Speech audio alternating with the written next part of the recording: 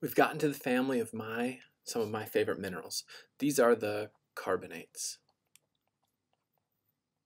In the textbook, the carbonates are on pages 400 to 403 as a general introduction, and then 407 to 416 for the systematic mineralogy. And it's a family of about 230 different minerals that share a lot of different features in common. We're going to talk about 6 or 7 of those that you're really going to be held accountable for. There are some general characteristics that we're going to deal with. So we're going to go general character here first. And the general character is really going to come down to that carbonate molecule. And how you get the carbonate molecule is with carbon, which is a 4+ charge, bonding with 3 oxygen 2 minuses to get CO3, and the whole thing has a 2- charge. It's arranged with a triangular structure where our carbon sits in the middle and we have our oxygens that come off at 120 degrees. And it's this structure, this triangular structure, that's very different than the tetrahedral structure that we see as the basic building block for silicates and phosphates and sulfates. This is one reason why these minerals crystallize in the hexagonal system and the rhombohedral division of the hexagonal system. The other main general characteristic that we need to talk about is fizz. And you've probably seen this before in introductory classes, but there is a chemical reaction that occurs that releases CO2 when a carbonate is mixed with an acid. The reaction here, we could show this as a picture, couldn't we? Here's a good picture of a calcite crystal that's had acid dropped on it, and you can see that that acid is bubbling. So the reason for this fizz is that there is a covalent bond in CO2 that is much, much stronger than the bonds that hold together CO3 2-. And so when you add hydrogen to CO3, okay, so if you add hydrogen plus 2 CO3 2-, to keep it balanced, we have to have 2 of these, then we get this reaction occur where you get H2O plus CO2. And it's that CO2 that is in the form of gas that makes these bubbles. If we were to add cations to this to make it a little more realistic, well, then we'd add 2 hydrochloric acids plus a calcium carbonate generates a salt that is calcium chloride plus H2O plus CO2. That is just like one of the potential reactions, but you can take MnCO3 or FeCO3, any of the different carbonates, and do this chemical reaction. Right, that's our general character. And so what I want to do really for the rest of this lecture is explore the 2 CaCO3 polymorphs.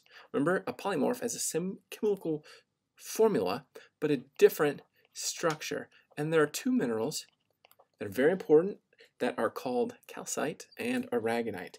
And the way that this polymorph works is really controlled by the radius ratio and our coordination number. So here's how radius ratio is going to work for our Ca oxygen relationship.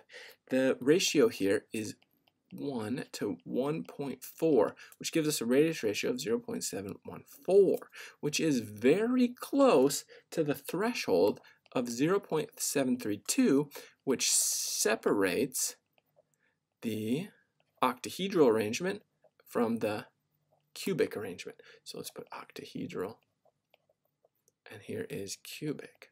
So with a little change, a more dense or a less dense crystal structure, the packing of the calcium and the carbonate can have these 2 different structures. And what ends up happening is that the octahedral arrangement makes calcite, and the cubic arrangement makes aragonite.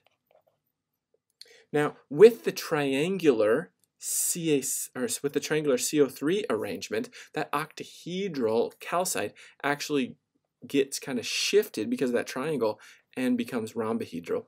And the same triangle breaks down the cubic a little, or makes it slightly less symmetric, so aragonite actually crystallizes in the orthorhombic system. Another thing to consider with the CaCO3 polymorphs is their stability and how that works with the global carbon cycle. So if we were to put in a phase diagram that differentiates oops, that's not supposed to be T, that's supposed to be P. Let's put that in, okay. So on the y-axis is pressure, and the x-axis is temperature, and we're measuring here in kilobars. So here's 5 kilobars, 10 kilobars, 15 kilobars, and the Earth's surface is down here. All right, so there's 0 at the Earth's surface. Temperature, here's 200, 400, 600. Well, there ends up being this stability field, or a phase boundary, that separates aragonite from calcite. And what this graph tells us is at the Earth's surface, down here, calcite is the stable polymorph, and aragonite is the high temperature polymorph. But there's some complexity here. And by the way, I'm introducing this kind of idea that I have written down in my notes, which is stability and global carbon cycle. Why is carbon part of this? Well, because of the carbon right here. And we care about carbon because we care about global climate change. So based on the prediction, when we have shells and based on this graph, when we have shells and corals precipitating from ocean water, you predict it'd be calcite. And if you were to make that prediction, you'd be wrong. And it's this really surprising thing. So what we're going to write here is we're going to say based on graph,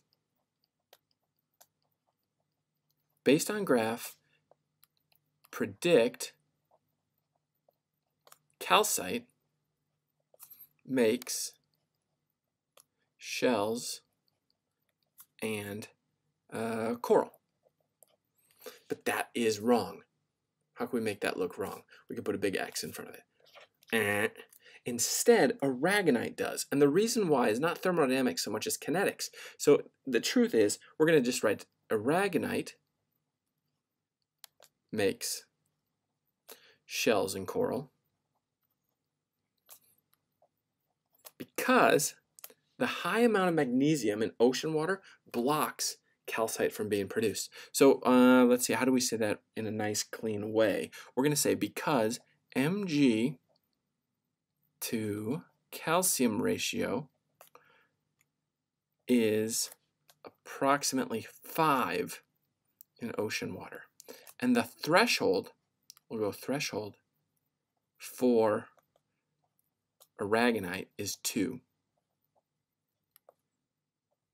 Is approximately 2. So ocean water is actually way, way higher in magnesium than what could stabilize calcite. And so this diagram kind of falls apart in ocean water, and instead aragonite crystallizes, and we could say this, it's a metastable. So thermodynamically it shouldn't be stable, but it is in reality. So we'd call aragonite is a metastable phase. This is like a really fascinating reaction. There's a ton of different climatic effects and interplay that has to do on the world oceans, because aragonite dissolves faster than calcite, which means you can, if you acidify the ocean water, you can dissolve aragonite faster, which is going to release more CO2, which is going to make more acid, which is going to, it creates this big feedback cycle. But that's a part of a climate class and not mineralogy. So we're just going to move right along. Our first will be calcite. The chemical formula, of course, you know, CaCO3. And before we dive in deeper, let's go ahead and throw a picture up of calcite to distract and entertain as I write down the word mineralogy. The mineralogy, in terms of its hardness and specific gravity, aren't anything too amazing. It has a hardness of 3. It has a specific gravity that we would call normal, right around 2.7. But calcite does have all sorts of fascinating mineralogical information about it. One thing is that there's about 300 different forms that calcite can take. That's a crazy high number. But the most common are going to be the rhombohedron, which we see here, and the scalenohedron. But it's funny, the shape of the scalenohedron ends up making these kind of pointed pyramids, which are called dogtooth. So we're going to write down that the most common forms are massive, or rhombohedrons, or dogtooth. And parentheses around dogtooth is that this is the scalenohedron. Another word that is used for calcite a lot is the word spar. So if you ever hear about someone talking about dogtooth spar, well, they're talking about calcite that's somewhat clear. That's what spar means. The way that it breaks and it twins, well, there is a rhombohedral cleavage, perfect rhombohedral cleavage, that is very famous in calcite. And the other thing about it is that it will mechanically twin, which means if you put pressure on the crystal, it will create twinning planes. And this is going to become really important as we study petrography, which is the study of rocks in thin section using microscopes, because one way to identify calcite is by looking and finding all of these mechanical twins that are produced. And then the last aspect of calcite's mineralogy that I think is too important to pass up is this concept of birefringence. And this is the first time you're going to hear about birefringence. You're going to hear a lot about it in later classes in your geologic careers. And so let's introduce it to you now using calcite. And what ends up happening with calcite, let's see, maybe I go red here. Let me go with a little bit of red. The incoming light is here. And because calcite has two different indexes of refractions, which is the speed at which light moves through a crystal, it has an index of refraction, let's say, in this direction, and it'll have an index of refraction that's different in this direction. And that means light moves through it at different speeds. And so this one laser light enters the crystal, and you can see that it turns into one ray and two rays. And the difference of those two rays upon exiting the crystal is kind of the idea of birefringence. So let's say here that calcite has a very high birefringence. And the high refringence has to do with, well, it has, okay, yeah, let's do it this way. Two indices of refraction that slow light differently.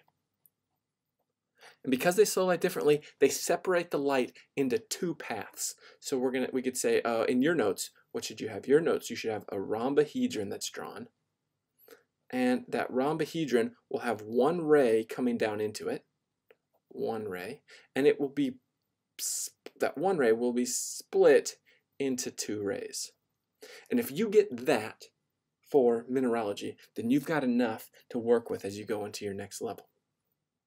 All right, as we move into the geology of calcite, it's almost like there's too much to say. This is why calcite is arguably my favorite mineral.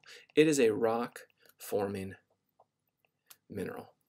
And anytime we're talking about the rock-forming minerals, there's so much that we could say geologically. We'll just introduce parts of it. One is that limestone and chalk is made of calcite.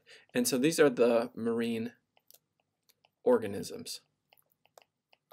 Hold on, Professor. You just told me just a few minutes ago that because of this weird magnesium to calcium ratio of 5, aragonite gets made.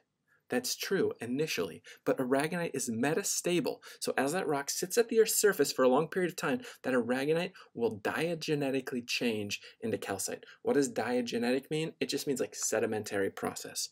So we're going to say diagenetic conversion of aragonite to calcite.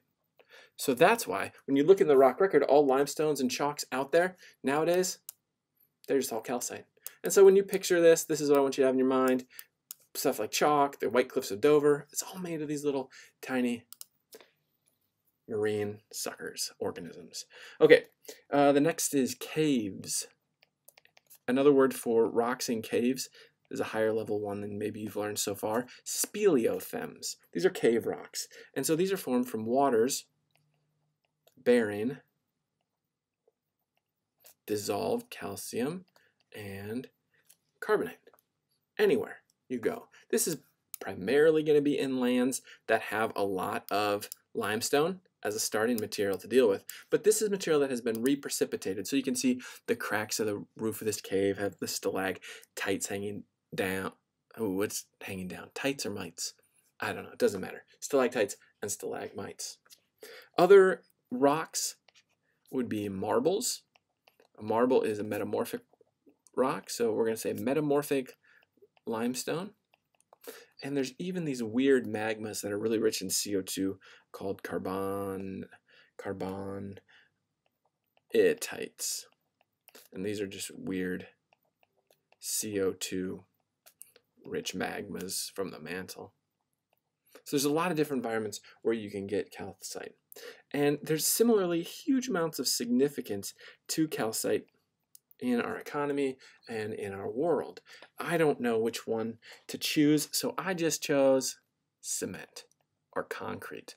This ends up being so important for building our world, and the way to make cement is kind of it's a multi-step process, but it's not too hard. You have to mine calcium, and you heat that calcium to around 450 degrees Celsius. When you do that, you make a material called lime plus CO2. So this is lime. Well, this CO2 is actually one of the world's hugest pollutants. And the production of CO2 makes, it's estimated, around 8% of all CO2 that is emitted to the atmosphere. And this is a major climate change gas. So we call it a greenhouse gas. Greenhouse gas. That alone makes this whole process interesting. Well, the next thing you have to do is you take that lime and you mix it with some clay and some gypsum and some silica and some water.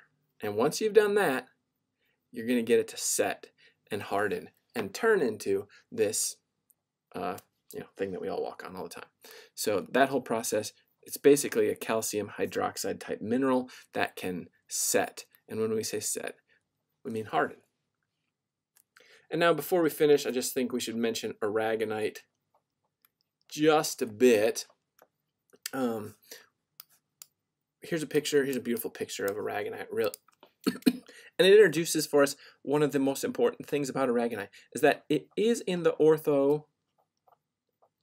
orthorhombic system, 2 over M, 2 over M, 2 over M. But look at these crystals. If you actually look at them, they're 1, 2, 3, 4, 5, 6 sides. So because of a twin law that occurs, the orthorhombic crystals actually produce hexagonal crystals. So, but twinning produces hexagonal crystals. I found that to be one of the interesting things about aragonite. And another is that it makes shells in all these different organisms, and sometimes the arrangement of little aragonite plates, so we're going to say aragonite plates, microcrystalline aragonite plates, will sometimes form in these little organisms and will we'll say diffract light, like the back of a CD, and we get really beautiful play of color in the form of pearl or mother of pearl. And so you can have mother of pearl. You can actually have aragonite as a gemstone. And to finish off, let's see, here's one picture showing shells, modern shells that are now all crystallized of aragonite. Give them 1,000,000 years and they'll turn into calcite, but for now they're aragonite. And the same thing is true for pearls. All that beautiful iridescence that we see on the surface of pearls has to do with little plates of aragonite that are all arranged just right.